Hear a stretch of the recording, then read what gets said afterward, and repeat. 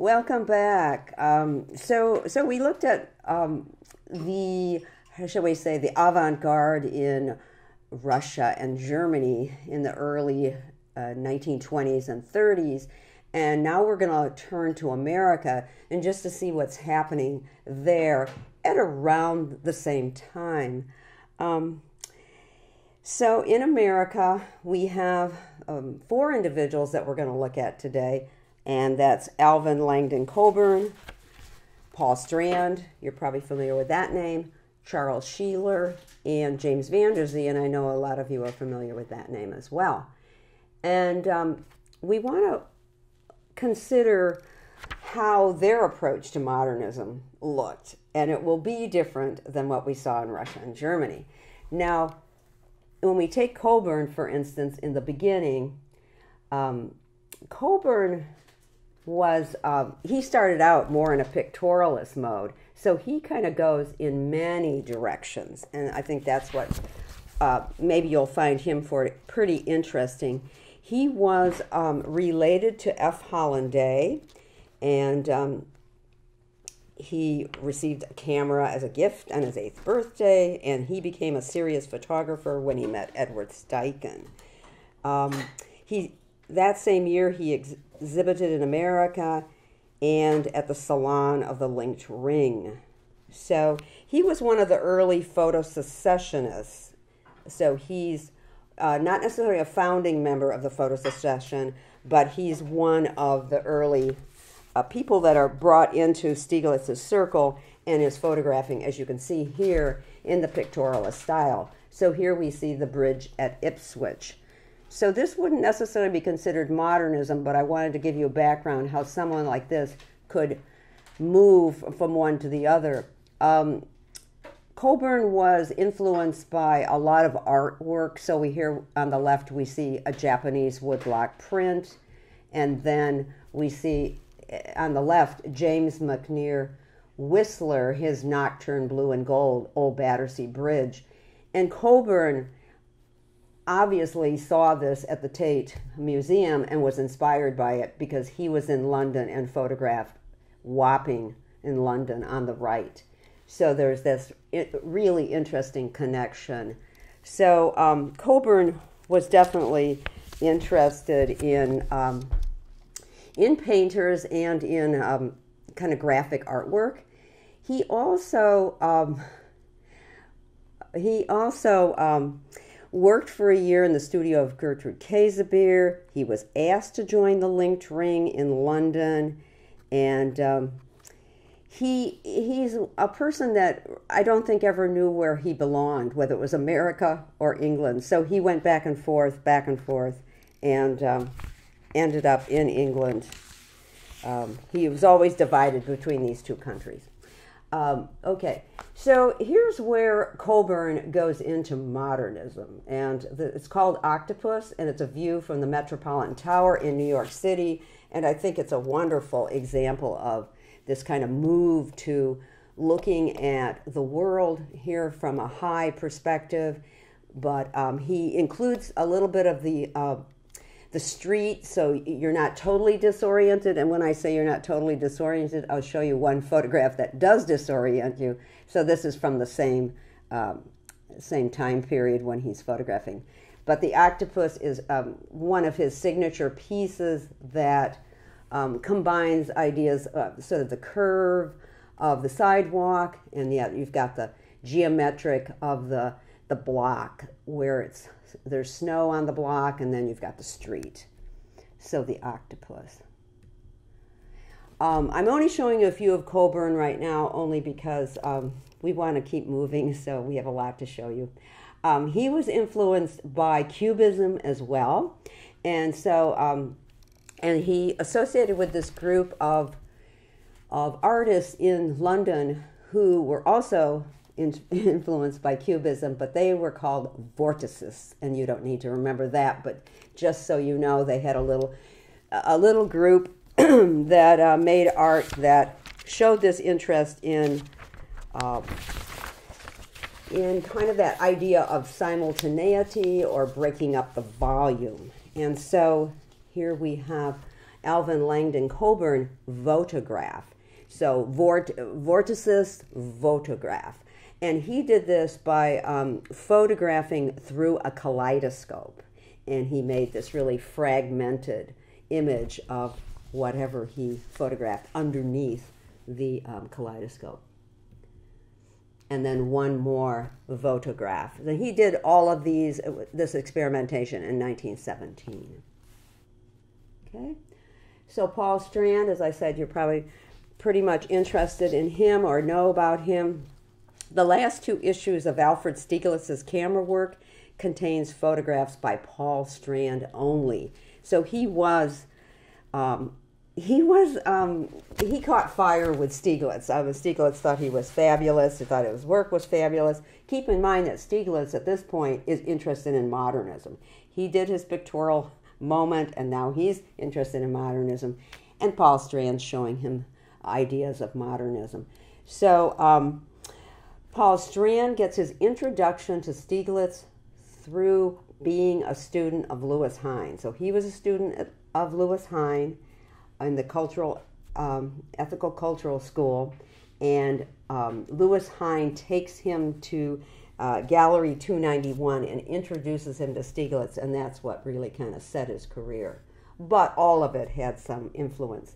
So we remember Lewis Hine photographing people in dire straits that we saw he was doing this, maybe just a decade before. And so here's, I think, Paul Strand's sort of response to that, where he goes to the Lower East Side, Manhattan, and is showing people in sort of interesting representations of people on the street. So we have people they're homeless, and this is, it's not meant for reform, and it's not meant necessarily to get a reaction. It is just what you see. And this one is usually called Man of 5 Point Square, where he's trying to sell a product just to eke out an existence. And then this one, that's the most famous one, called Blind. And this one wasn't in 5 Point Square. This one was taken at Park Avenue between 32nd and 33rd Street, because some curious historian decided to figure out where it was taken. But I think this one really stands out, and for a few of you who did the Blind Man daguerreotype formal analysis, this is the one I think about when I think about those two kind of juxtaposed. So this woman is aware that Paul Strand is photographing her. Keep in mind at this time, Strand had he incorporated the real lens tucked underneath his left arm, and so he could kind of hide or camouflage when he was photographing somebody. But at some point, somebody hollered, "Hey, look at that guy, he's photographing you," or something like that. So he kind of got busted a couple times. But here we see formally the circular shapes of the eyes, the face, the peddler's badge, the stark lettering neck tag. So it tells you that she's blind. Whereas when we saw the blind men with the sunglasses on, it didn't, except for the title of it, we didn't necessarily know. But she is very aware, I think, of her circumstances, and I'm sure she hears the click of the shutter. And here's another one that I think is quite emblematic of what Paul Strand is doing right now. And this is in Manhattan, and it's called Wall Street. And he's catching people. This is catching people at sort of the end of the day. So the work day's over. You've got the long shadows, the 4 o'clock, 5 o'clock shadows. People are all headed in one direction. Maybe they're heading for the train. And so he's got lines going in that direction, and plus you've got the vertical lines, the alternating dark and light of the structure. It's quite a dynamic piece. So he continues to do this sort of formal work where he's doing close-ups of things. This looks like it was at a market. They're sort of ceramic pieces. and then a stairwell, and how the shadows create new geometric shapes as the shadow is cast down. So it's just totally a geometric, abstract representation. And this one's quite well known, The White Fence, Port Kent, New York, 1916. It's one of the boldest photographs of the period, some people have said. He sort of deliberately destroyed the perspective. It's kind of like, where exactly was he photographing? Where was he standing? Did he stoop down? So there's sort of this tense energy of the picket fence, emphasized by these geometric shapes and the organization, and by the abrupt tonal transition between fence and pasture. So Strand is showing you what maybe other artists are going to be showing you, photographing industry of the day. And this particular one shows the Accolade camera and the double Accolade. These are motion picture cameras, and this would be like in the 1920s. So you see the beautiful steel, the shine, the light on it. It's embracing and celebrating modern industry. And this one is quite wonderful, the lathe. And I want you to look at the sort of the curve of this. And it has geometric sort of rectangular shapes, many that you could focus on. But then there's this curve of the upper right-hand corner of this lathe. And then we look at something that he photographed in New Mexico, in Taos, New Mexico, when he went out to see Georgia O'Keeffe, who was now living in the New Mexico area. He traveled out to Taos. And this building still stands in Taos, New Mexico. Quite wonderful. Just a grand abstraction and a detail of the Rancho de Taos. I'm just going to run through a few of these quickly because they don't hit the time frame we're on, but this is 1950s, so Paul Strand has a really long career. His career is just amazing, and after World War II, he finds the politics here to be uncomfortable because there is sort of this, the McCarthy hearings where they're looking for people who suspect to be socialists or communists, and so he decides to go to Europe, and here these photographs are from Europe. Okay, Charles Sheeler. Charles Sheeler, he's both a painter and a photographer, and he and Paul Strand form this partnership, and they make a fabulous movie, and you can find it anytime on YouTube. It's just called Manhattan, and I think it's, depending which version you look at, it's about a 20-minute video, but it was so well received that it was sent to Europe to be in an avant-garde sort of cinema exhibition. So Charles Sheeler.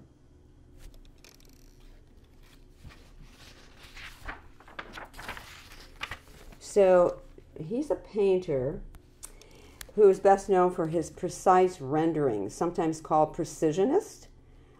He is interested in industrial forms in which abstract formal qualities were emphasized. So he studied in Philadelphia, and he was exposed to the modernist European painters, the Cézannes, Picassos, Matisse of the day, and he turned to photography around 1912. Initially, he worked on assignments from Philadelphia architects, and so he photographed art and architecture, and he did this for money, but he was really a painter. But later then, he, like I said, he connected with Paul Strand.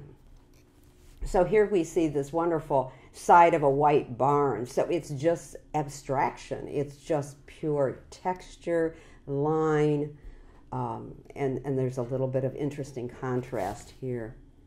So this is when he was photographing on an assignment out in Bucks County, Pennsylvania. And he's at this Doylestown house where he's photographing all aspects of it. But a lot of these photographs were used actually for paintings. So this kind of underneath a stairwell, in a corner, a window, very abstract because you don't have the context really. And this gives you an idea of what he did. The photo on the left of this doorway and the stairway, and then the painting on the right. The photographs I'm going to show you, one or two of them. This will appear in Manhattan in the movie, and I think what's kind of exciting. This is 1920. This is taken from the 41st story Equitable Building. And I don't know, when you think about New York at this time, I guess I don't think of skyscrapers quite at that height, but there were a lot of soaring skyscrapers. And then here we've got the same, well, not the exact same view, but relatively the same view from the 41st Equitable Building. And you see on the left the photograph, and then the right as it turned out in Sheeler's painting. And another painting, offices. So he continued to do advertisement. That became a source of income for him. He actually did some work for some of the Vogue and Vanity Fair, but his pictures of people were never that popular. He didn't seem to gravitate toward people. So this is, I think, one of his most famous projects. He was invited to go to Ford Motor Company's plant in River Rouge, outside of Detroit. And Ford Motor Company had had a bad year the previous year in 1926. So he was there and invited to photograph. And so he made a number of photographs. He made this interesting series of photographs. He was there for 6 weeks. 32 of his photographs appeared in periodicals in Europe and Asia and America, and it was used for the annual Stockholders Book. If you see more of his images from the River Rouge,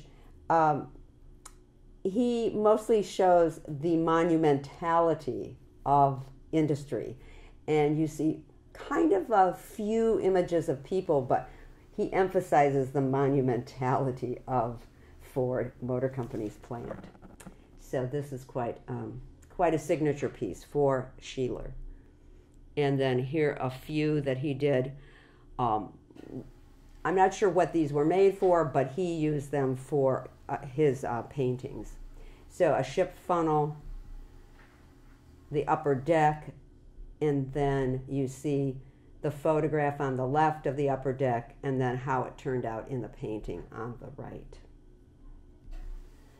So James Van Der Zee, a lot of you have been introduced to James Van Der Zee, and he, sort of like Coburn, moves from maybe one style to the next, and he's very versatile. And so we want to consider how his look was at one point, and then how he gradually maybe moved on to something more considered more modern. So James Van Der Zee is one of the great portraitists of the 20th century. He worked in the 1920s, 30s, and 40s, and he imbued the New York Harlem community with elegance and dignity. And a lot of you saw this image, couple in raccoon coats, and you wrote about it.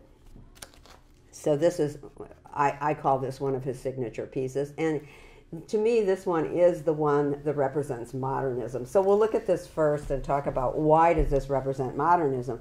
Well, first of all, the couple looks successful, right? They're in beautiful fur coats. They've got a gorgeous car. You see chrome. You see that shiny, wonderful metallic of this automobile. So it kind of reeks of ideas of modernity and success. And if you think about it, the photograph was made in 1932. America was in the throes of depression at this moment, so it is interesting.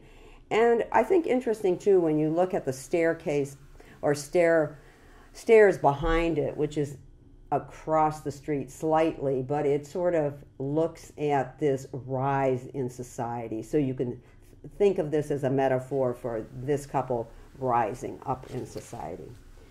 Okay, so just to give you a little bit of background, this is the Vanderzee family, the males of the family, Vanderzee women. So, you know, they're a tight-knit group. And then these are some of his early works. So this would be pertaining to World War I, and he does a lot of collaging, or shall we say, his way of doing this would be to print sort of on the negative. So he's printing two images. So the image that exists, and then he superimposes another image. So and then on the lower left, you will occasionally see this little dog. It's a signature to his. This is his studio portraiture.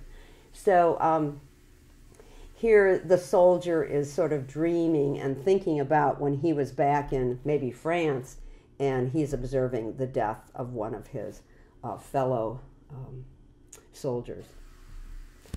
And we see couples. He again, I think it reflects the raccoon coat couple, and here we see another couple that look successful. What's interesting about this, though, Vanderzee has kind of an old-fashioned looking studio. Well, at least his studio props are old-fashioned, where they're painted and painted backgrounds and other sort of scenes that he has created for his studio. But I think it makes it sort of warm. It really makes it look 19th century and not 20th century, when indeed these are 20th century. And here we have another look at a successful man. We see his watch, we see his vest and suit, and he just has that sort of demeanor of success. So this is another image, the wedding portrait, and sort of this double printing where he's got the future expectations is the title, and it's the couple on their wedding, or their wedding portrait, we'll say. And here it gives you a sense of his backgrounds, where we see a sort of a faux fireplace. And then he has superimposed the image of the little girl on the left. So that is, quote, the future expectation. And so he did a number of advertisements and different type of photograph. This one's just entitled Nude by Fireplace. It's that same fireplace we saw in the previous image. But the addition of the fur, it's a sexy, kind of sensual representation. He is trying to show dignity and progress in the African American community. One more from this era of post-World War I, where we have decorated veterans, but in the upper left is the superimposed image, and we see a nurse, we see a wounded soldier, and we see another soldier, and they're all clustered together. And it appears that the two that are being photographed are discussing this situation. And what I think is kind of interesting, too, like you see one man is leaning against a piano. So just another prop in the studio. So James Vanderzee also did a lot of street photography, so documentary work, and he's showing the community out in parades, etc. So this is Marcus Garvey in regalia. So Marcus Garvey was an important figure in the Harlem community at the time. And then one more, the United Negro Improvement Association. So you see the parade. So actual documentary work. So James Vanderzee had a long career. And in 1962, he was in an exhibition, Harlem on My Mind, at the Metropolitan Museum of Art in New York, where his works were featured and reached an international audience and were appreciated. His first solo retrospective in 1970 traveled and earned renewed attention for the next 2 decades. Celebrities sought him out for portraits during his final years. Boxer Muhammad Ali, actor Bill Cosby, artist Ramar Reardon, and singer Lou Rawls. After a career that spanned 80 years, Van der Zee died at the age of 97 in Washington, D.C. Thank you, everybody. See you next time.